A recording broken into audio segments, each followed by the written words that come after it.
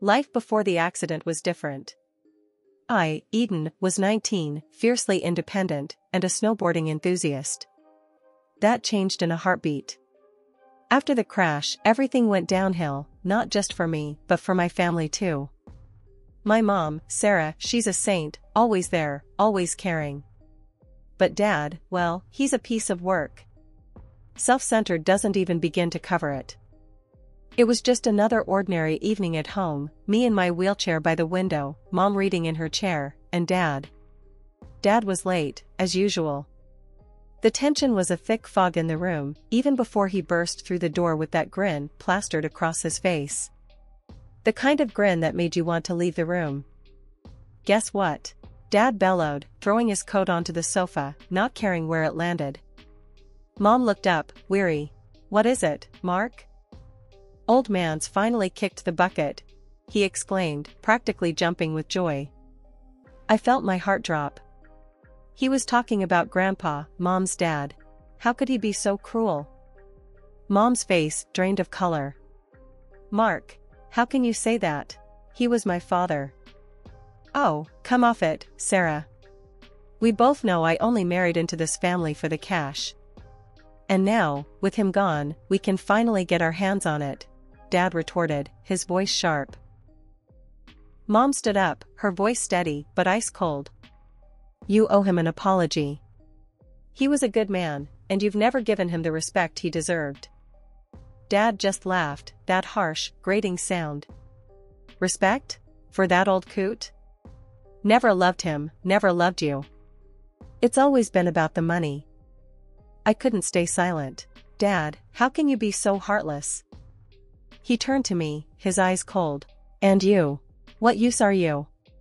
Can't even stand on your own 2 feet." Tears pricked my eyes, but I wouldn't let him see them fall. Mom moved to my side, her hand warm on my shoulder. "Don't listen to him, Eden. You're stronger than he'll ever be." But the words had already sunk deep, leaving a scar that felt as physical as the one on my spine. The room was thick with tension, a silent battleground. Dad's phone rang, and he answered with a laugh, turning his back on us. "Yeah, he's finally gone. Party at mine this weekend. Bring the good stuff." Mom sighed, her eyes meeting mine with a sadness that mirrored my own. "Let's go to bed, Eden. There's nothing for us here." As we left Dad to his call, I couldn't help but feel a piece of our family die with Grandpa. Dad's joy at his passing was a poison, one that threatened to consume what little love was left in our home. The next day was no better. Dad was gone before we woke, probably off to celebrate his newfound freedom. Mom tried to smile over breakfast, but it didn't reach her eyes. "We'll get through this, Eden. Together," she said, squeezing my hand. I nodded, forcing a smile. Together. As the days turned to weeks, the house felt more like a prison. Dad's presence loomed large, even in his absence. The joy he felt at Grandpa's death was a clear message. He was in charge now, and we were just living in his world. After Grandpa's funeral, our house became a war zone. Dad's mask was off, his true nature unchained. The air was thick with disdain, especially towards me. My wheelchair seemed to be a trigger for him, a symbol of something broken he couldn't stand. One evening, the atmosphere at dinner was more suffocating than usual. Mom tried to keep things light, but you could cut the tension with a knife. "So, how was your day, Mark?" Mom asked, her voice a bit too cheerful. Dad snorted, shoveling food into his mouth. "Same old. But better knowing there's one less leech sucking my wallet dry." Mom's fork paused midair. "Mark, please. Can we not do this tonight?" He glared at her, then at me. "Oh, I'm sorry. Are we pretending the freeloader isn't sitting right here?" I felt my cheeks burn, my hands clenching into fists under the table. "I'm right here, Dad. You don't need to talk about me like I'm not." He laughed, a sound that made my skin crawl. "Oh, now the cripple speaks up. What are you gonna do, huh? Race me?" Mom stood up, her chair scraping back. "Mark, that's enough." He just raised an eyebrow, challenging her. Or what? You'll leave me? Please. We both know you'll be lost without me. The words stung, not because they were true, but because they were meant to hurt. Mom sat down, defeated. Dinner continued in silence, each bite tasting like ash. A few days later, Lisa, the new nurse, arrived. From the get-go, I knew something was off. Her smile was too tight, her eyes cold. "Nice to meet you, Eden," she said, her voice dripping with something I couldn't place. Was it disdain? Pity? "Yeah, sure," I replied, not in the mood for pleasantries. As the days passed, her accidents became more frequent. A cup of tea slipped from her hands, drenching my lap. "Oh, my bad," she'd say, her apology as fake as her smile. One afternoon, I was trying to navigate through the living room, and she was supposedly helping. "Oops," she exclaimed as my wheelchair suddenly jerked, sending me crashing into a side table. "Lisa, what the hell?" I shouted, pain shooting up my arm. "Oh, sweetie, I'm so sorry." "It was an accident," she cooed, but her eyes told a different story. Mom walked in at that moment, her face clouded with worry. "What happened?" "Lisa happened," I said, my voice tight with anger. Mom turned to Lisa, her gaze stern. "This needs to stop.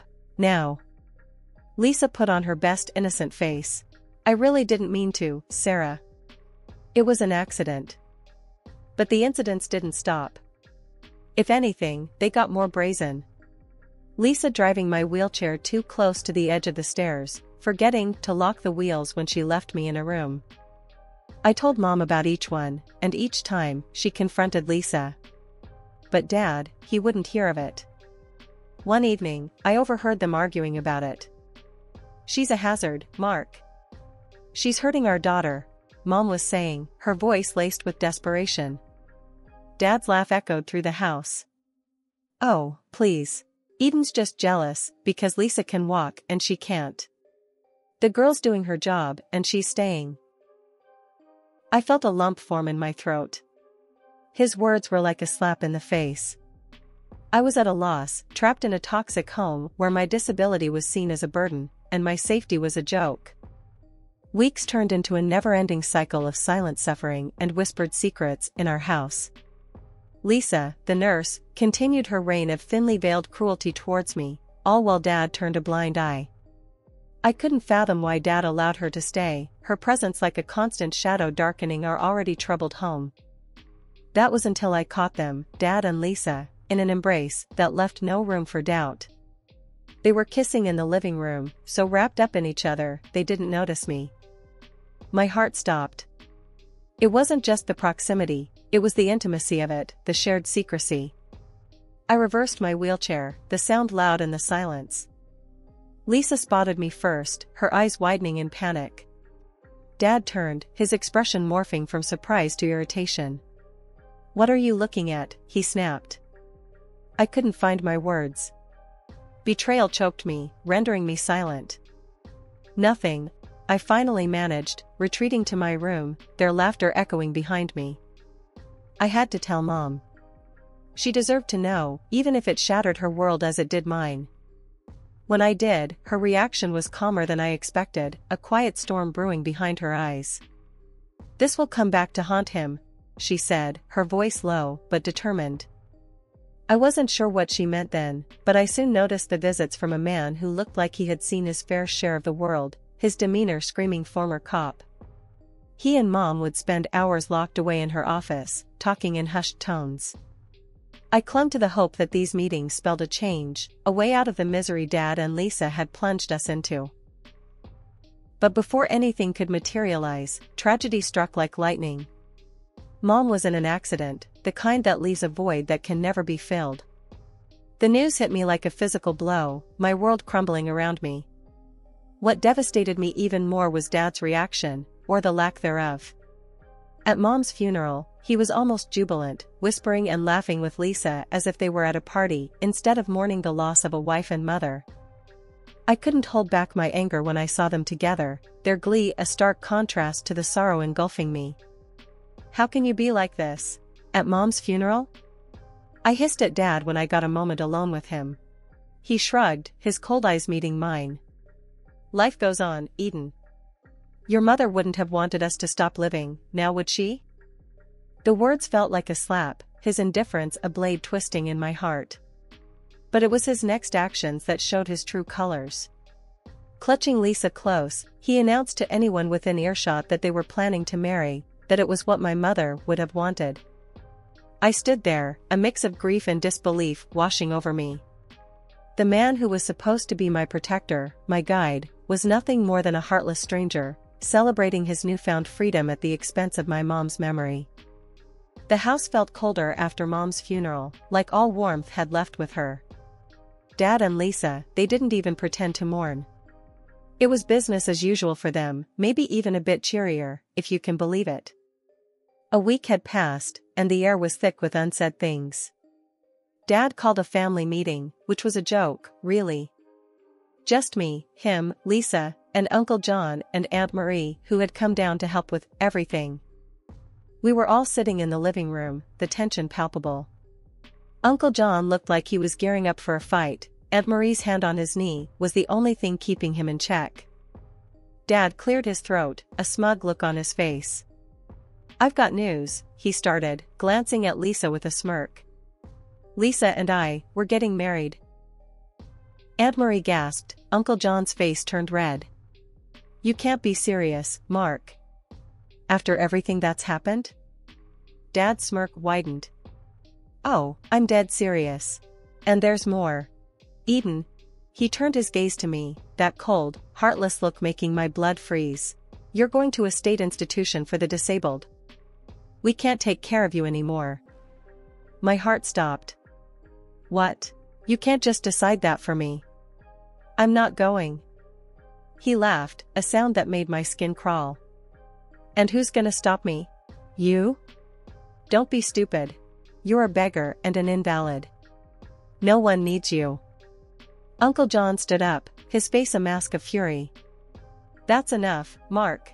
She's staying with us. We'll take care of her. Dad looked genuinely surprised for a moment before regaining his composure. Fine. Take her. It's not like she's any use to me anyway. I was in shock, the words, the betrayal, it hurt more than I could express. Aunt Marie came to my side, wrapping an arm around me. Don't listen to him, sweetheart. You're coming with us, she whispered, her voice soothing. Dad and Lisa exchanged a look, their plan clearly unraveling. But instead of arguing, Dad just shrugged. Suit yourself. But don't come crawling back when you realize what a burden she is. Uncle John was about to lunge at Dad, but Aunt Marie held him back. Not worth it, she muttered, her eyes on me. We left shortly after, the silence in the car only broken by Aunt Marie's occasional attempts to lighten the mood. Uncle John drove like a man possessed, his anger palpable. Once we arrived at their place, Uncle John turned to me, his expression softening. Eden, your family. And family sticks together, no matter what. That man, he couldn't even bring himself to call Dad, is no family of ours. Aunt Marie nodded, taking my hand. We'll figure this out, honey. You're safe with us now. That night, lying in a strange bed in Uncle John and Aunt Marie's guest room, I couldn't help but replay Dad's words in my mind. A burden. Unwanted. But then I'd remember Uncle John and Aunt Marie's kindness, and a sliver of hope pierced the darkness. Maybe, just maybe, things could get better from here. Adjusting to life at Uncle John and Aunt Marie's felt like breathing fresh air after being underwater for too long. In their home, my wheelchair wasn't a barrier, it was just part of me. They never made it feel like a big deal, and for that, I was endlessly thankful. A week had barely passed when my world took another sharp turn. Dad showed up out of nowhere, looking a mess. His eyes were desperate, his clothes disheveled. He blurted out news that felt like a punch to the gut. Mom's will had left everything to me.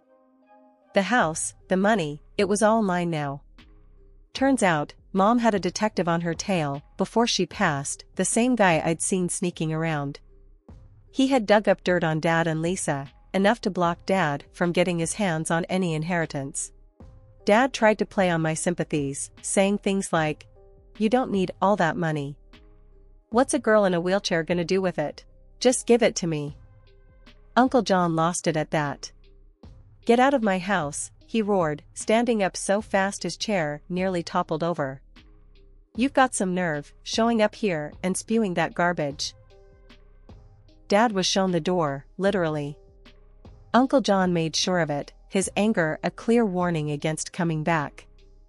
The decision to move back into my childhood home was bittersweet. Uncle John and Aunt Marie insisted on coming with me, making sure everything was still in place for my return. The house had been modified years ago to accommodate my wheelchair, so navigating the familiar spaces brought a surge of memories. Rolling through each room, I couldn't help but feel the presence of my mom. This was where we had laughed, cried, and shared our lives. Now, with the house officially mine, I felt her absence more keenly than ever. Uncle John broke my reverie. "What do you think, kiddo? Ready to make this place your own again?" I nodded, feeling a mix of sadness and determination. "Yeah, I am. It's going to be different, but I think Mom would have wanted me to have a fresh start here." Aunt Marie smiled, her warmth enveloping the room. "She'd be proud of you, Eden. We all are. And remember, we're just a phone call away." As they helped me settle in, I thought about Dad's words, his attempt to diminish me because of my disability. But sitting in my home, surrounded by love and support, I realized his words couldn't touch me anymore. I was more than my wheelchair, more than the limitations he tried to impose on me. This house, my inheritance, wasn't just about the money or the property. It was a testament to my mom's love and foresight. It was a safe haven, a place where I could start anew, building a life on my terms. "Thanks, Uncle John, Aunt Marie. For everything," I said, my voice steady with newfound resolve. "I'm not sure what the future holds, but I'm ready for it. With or without Dad." They shared a look, a silent agreement, then Uncle John said, "That's the spirit, Eden. You're gonna do great things. We believe in you." The house felt different that evening, not just a structure of brick and mortar, but a home filled with possibilities and dreams waiting to be realized. For the first time in a long time, I felt genuinely hopeful about the future. A few weeks had settled into a new kind of normal at the house. Aunt Marie decided to stay with me for a bit, helping me out and keeping me company until we found the right nurse. It was nice, having her around. Made the big, old house feel warm again. One lazy afternoon, we were in the kitchen, Marie flipping through a cookbook, when we heard a car pull up. We glanced at each other, both of us tensing up. When we saw it was Dad and that nurse of his, Lisa, my heart sank a bit. But I was determined to face them, to show I wasn't the same person they'd left behind. Dad knocked, his face all desperate when I opened the door. Lisa stood behind him, her arms crossed, looking everywhere but at me. "Can we talk?" Dad's voice was softer than I remembered, but I could still hear the selfishness underneath. I nodded, out of some old respect or maybe just curiosity. "All right, talk." He started rambling about how hard things had been since they left, how he'd racked up debts, thinking he'd get a piece of Mom's inheritance. Lisa just rolled her eyes, like she'd heard this sob story too many times. "And now, well, we've got nowhere decent to stay. I was thinking, maybe we could come back here." He trailed off, looking hopeful. I couldn't believe what I was hearing. After everything, he thought he could just waltz back in? I felt Aunt Marie's hand on my shoulder, a silent sign of support. "No," I said, stronger than I thought I could. "You made your bed, now lie in it." Dad's face fell, and for a moment, I almost felt sorry for him. Almost. As they turned to leave, Dad and Lisa started arguing right there in my driveway. It was like watching a trashy TV show live. "I want those jewels back, the ones I gave you," Dad shouted, his voice cracking with desperation. Lisa laughed, harsh and loud. "As if, why would I give anything to a broke old man? You promised me a life of luxury, not debts." Aunt Marie and I watched from the doorway, not even trying to hide our interest. It was a mess, but it was also a kind of closure. Seeing them like that, at each other's throats over the very things that had torn our family apart, I felt a weight lift off me. I turned to Aunt Marie, who had a small smile on her face. "Let's go back inside," I said. "I've had enough drama to last a lifetime." She nodded, and we closed the door on that chapter of our lives for good. That night, Aunt Marie and I sat in the living room, a sense of peace between us. The house felt different now, like it was really mine. Our laughter echoed through the rooms, filling the space with new memories. "I'm proud of you, kiddo," Aunt Marie said, her voice warm. "Your mom would be too." I smiled, looking around at the home I was beginning to rebuild. "Thanks, Aunt Marie. I think I'm finally starting to feel like myself again." The path ahead wasn't going to be easy, but with Aunt Marie by my side and the memory of my mom's strength guiding me, I knew I could face anything. Sweet justice, indeed, but also a fresh start. Life after Dad and Lisa's showdown felt like turning over a new leaf. Aunt Marie stayed with me, her presence a constant comfort as we navigated my new reality together. We were in the thick of interviewing nurses, trying to find someone who wasn't just qualified, but also a good fit personality-wise. One afternoon, we sat in the living room with a candidate named Jenna. She was young, around my age, with a bright smile and an easygoing manner that made me like her almost instantly. "So, why nursing?" Aunt Marie asked, getting straight to the point as she always did. Jenna leaned forward, her hands clasped. "I've always wanted to help people. To make a real difference, you know? And after my granddad got sick, I realized this is how I could do it." I nodded, impressed by her sincerity. "What about working with someone in a wheelchair? Any experience with that?" Jenna nodded eagerly. "Yes, actually. I volunteered at a rehab center during college. It's about making life easier, more enjoyable. I believe in focusing on what people can do, not what they can't." Aunt Marie and I exchanged a look, a silent agreement passing between us. "We'll let you know soon," Aunt Marie told her as the interview wrapped up. But I had a good feeling about Jenna. After Jenna left, Aunt Marie turned to me, a smile playing on her lips. "Well, what do you think?" I smiled back, feeling more hopeful than I had in a long time. "I like her. She seems right."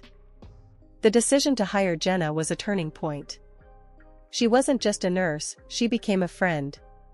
Someone who laughed with me, not at me. Who saw beyond the wheelchair. One day, Jenna and I were in the garden, enjoying the afternoon sun. I was telling her about my plans for the place, how I wanted to make it more accessible, to maybe even start a small garden of my own. Jenna was all in. "That sounds amazing, Eden. Count me in. I might not have a green thumb, but I'm a quick learner." Aunt Marie watched us from the kitchen window, a satisfied smile on her face. Later, she joined us outside, bringing out a pitcher of lemonade. "To new beginnings," she toasted, raising her glass. Jenna and I echoed the sentiment, our glasses clinking in the golden afternoon light. Months have rolled by since I took back control of my life. I've even started taking online courses to continue my education, not letting my wheelchair define what I can or cannot do. I decided to give a chunk of the inheritance from my mom and grandpa to a foundation that helps folks in wheelchairs get back on their feet, so to speak. It feels good, you know? Making a difference, giving back in a way that feels personal to me. As for Dad, last I heard, he's scraping by, working jobs he once would have turned his nose up at. The high life he once lived, all that charm and polish, it's gone. People barely recognize him now. And it's not like I get a kick out of hearing about his downfall. It's more like it's confirmed something I've come to believe: karma's real. It catches up to everyone eventually, serving up exactly what they deserve. Living with this mindset, I found a kind of peace. I'm focusing on my studies, my recovery, and working on making my home, and maybe even the world, a bit better for people like me. Jenna and I, we talk a lot about the future, about plans and dreams. It's funny, not too long ago, I couldn't picture a future worth looking forward to. We're doing good, aren't we, Jenna? I asked her one evening as we sat in my newly accessible garden, a project we tackled together. Better than good, Eden. You're smashing it, she replied with that cheeky grin of hers. It's moments like these that remind me how far I've come. From feeling trapped in a life I didn't want, to building one that feels right. My journey's had its share of ups and downs, but here I am, moving forward, wheelchair and all.